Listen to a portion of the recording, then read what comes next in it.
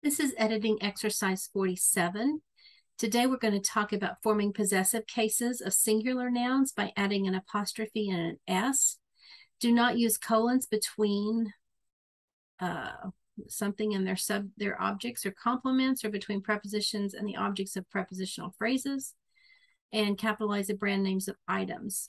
So here we have Kevin's mom bought a package of juicy fruit gum. So we have a colon right here after bought. There's only one item in the series, so we do not need a colon. We need to add an apostrophe to Kevin's name to show possession, that it's his mother who bought a package of juicy fruit gum. And we need to capitalize juicy fruit because it is the brand name.